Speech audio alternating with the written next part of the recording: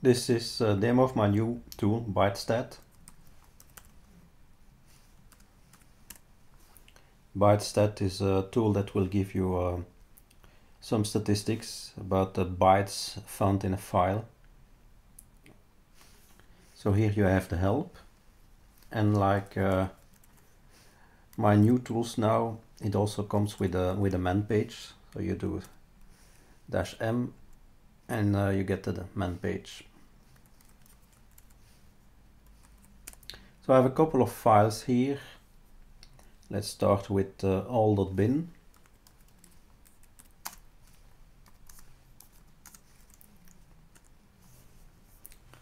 So this is a file of 256 bytes with all possible byte values from 00 to FF ordered in increasing value.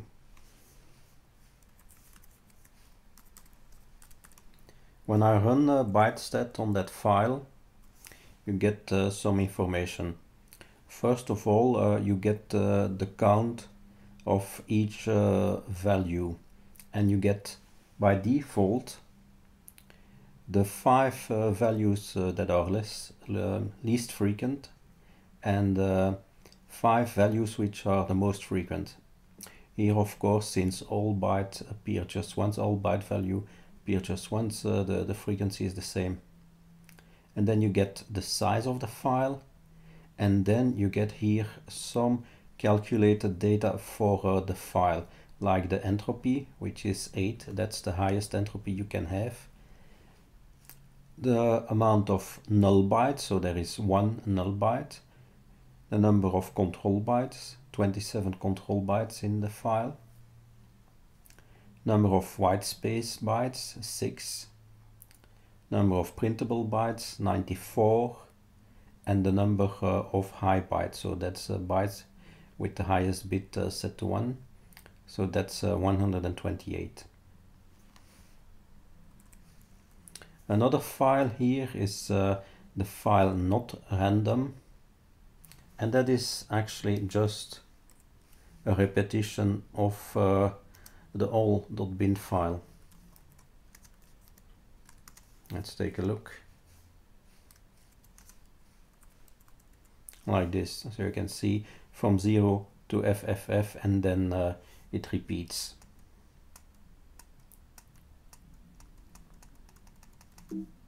Like this.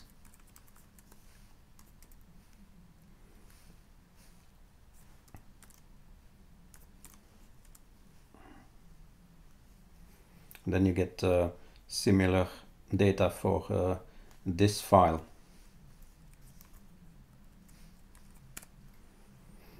Another file is random. This is just a file that contains random values for bytes in a random order.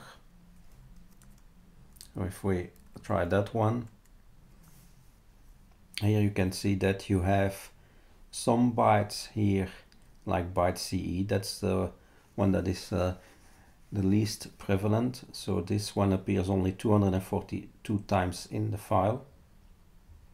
And here are the 5 less frequent bytes, and here are the 5 most frequent bytes, like 75 here. It appears 344 times in the file.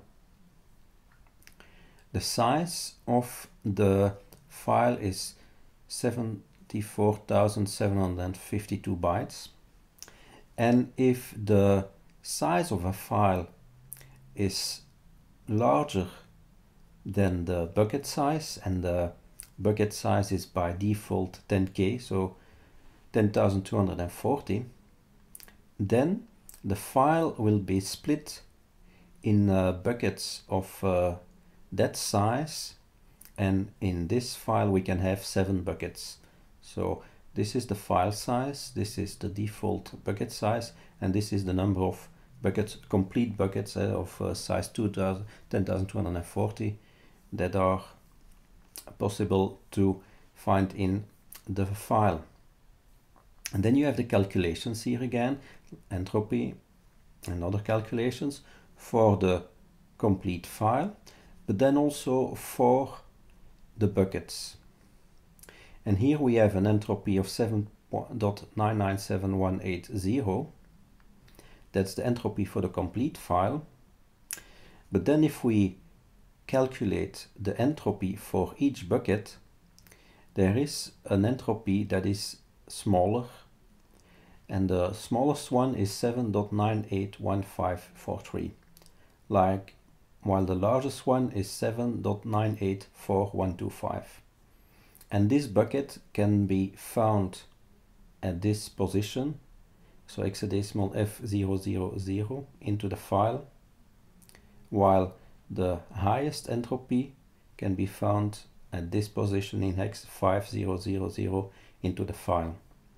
And then again we have null bytes, control bytes, white space bytes, printable bytes and high bytes, but each time the minimum value that is found in all of the buckets, and here the maximum value that is found in all of the buckets. If those numbers are not that much different, then you are dealing with a file that is homogeneous in its content. So there are no parts in the file where the randomness is higher than in other parts of the file. Well, if you do that on a file like this one here, picture JPEG ransom, this is actually a picture file that was encrypted by ransomware. If we look with byte-stats at that file, we can see that it has overall high entropy, 7185519, so this could indeed be encrypted or compressed. But then there is also a bucket where the entropy is rather low, 5.15, so that's certainly not random, and this can be found at this location into the file. So this here, this overview already tells us that although this file here has seemingly been encrypted by the ransomware and that it has a high entropy, that there are still places into the file where the entropy is not that high, so that we have probably some structure into the data. And we can list the entropy for each bucket. You can do that with the list option, like this.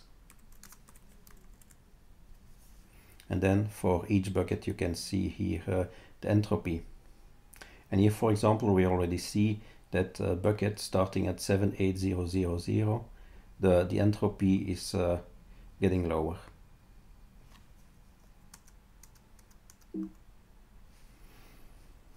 Now, apart from these entropy calculations, so you also have a histogram. And so that's what you see in the first part here. Let's do this again on the random bytes, like this. And you have these values here. Now, if these are just the 5 least frequency value and 5 most frequent values. If you want to see them all, you use option all, like that. And then you get the complete list of all the values, which is sorted by prevalence, from the least frequent to the most frequent.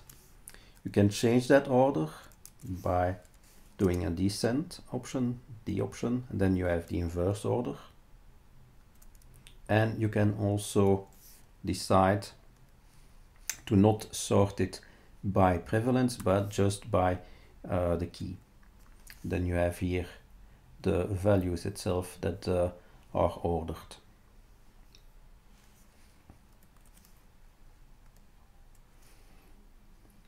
Now you can have files that have a very high entropy but which are still containing bytes that are not randomly ordered, but you will not discover that by looking at the entropy.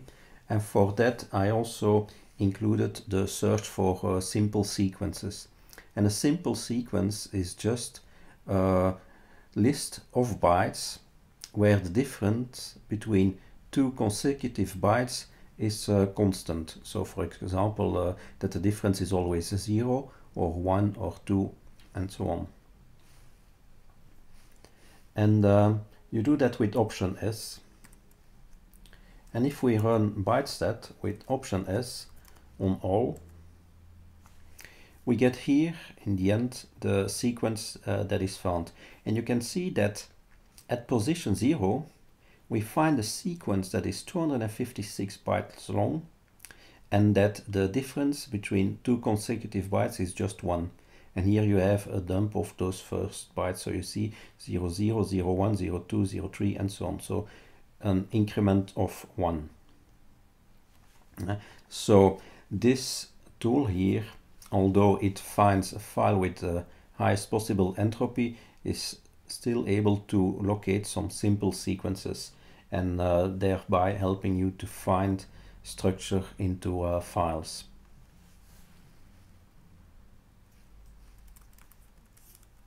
If we do that on the random, we get a sequence of 4 bytes. That's the longest sequence here that we can find, because by default here you have the sequences that are found sorted in descending order, the length of the sequence, and that in descending length. And the longest one we found is 4 bytes, and this is the value of that sequence. And if we run this on our picture like this, then we can see that we find some very long sequences of bytes here, 8000, 8000, 80 and so on. So certainly not random data. And we can also instruct here byte-stat to order those sequences by the key.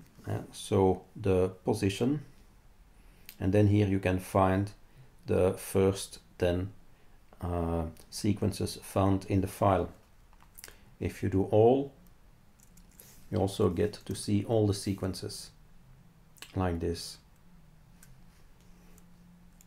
Now a sequence of 3 bytes, that is very common, so we can say that the minimum sequence that we want to find is 4 bytes. That doesn't seem to be the correct option. Let me check.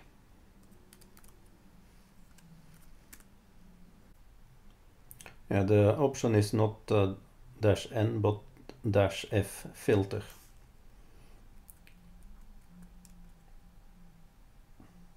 So the sequences of at least 4 bytes, and then we get this output.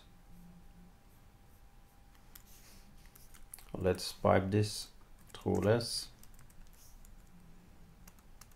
First we get the histogram, and here we can find some bytes. So you can see already at position 9BDF we find some bytes here which are not random. So that's where you would start to look into the file to see what you can find. Yeah, always those 8000 sequences. Here's another one.